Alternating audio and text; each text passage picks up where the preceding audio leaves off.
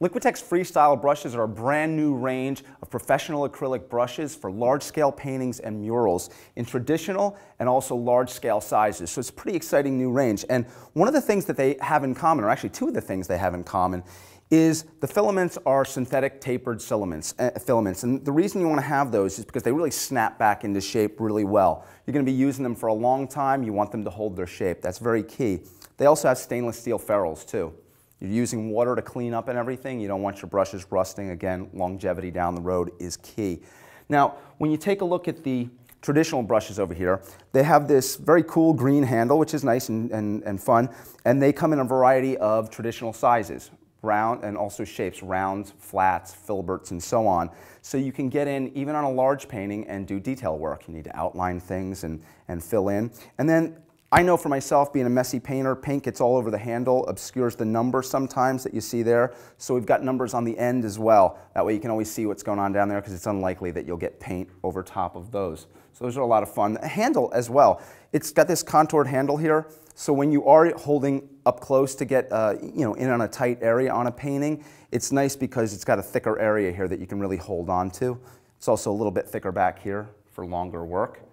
And then when we go over here to the large mural brushes, we've got flats and angles in a variety of sizes, in 1, 2, 3-inch sizes. These are great for blocking in areas. The angles are excellent for coming in on corners and areas in paintings like that. The one thing that's nice about these ferrules too, because they're big brushes and you're going to be moving them around a lot, they've also got glue, not only glue, but stainless steel ferrules and also screws in there too to secure those, really hold the fibers in place, the filaments in place, so that's key.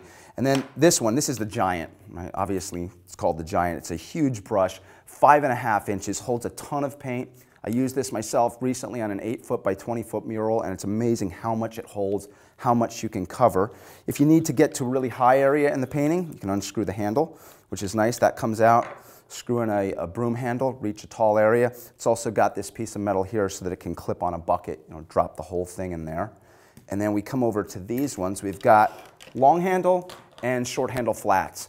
These are a little bit softer and a little bit thinner out of the ferrule. So when you get into smooth applications, thinner applications, those are nice. But particularly for varnishing, especially when you get to the short handle ones, you want a shorter handle for varnishing so you have more control. You also want as wide as you possibly can for a varnishing brush. You're not dragging back and forth into the varnish. As few passes as you can. And then these are quite fun. I want to get out a little paint here. These are the paddle brushes. I like these. They're short out of the ferrule, called paddle brushes, of course, because of this paddle-like handle. And these are nice because I can get big, broad areas with these. I can also get very thin lines with these as well. So when I get into tight areas, I've got a lot of control with those. So I like those. And then these ones that are funky too, these are the splatter brushes. A lot of times artists would use an old toothbrush for splattering effects. I've got a round on there and a flat end, and I can dip this in here. I can control it how I want. If I really want to fling the thing back, I can splatter you. If not, I can hold this a little bit closer, get my hands a little dirty, and I can splatter sections in sort of a controlled manner. I can also drag paint through it for textured effects as well.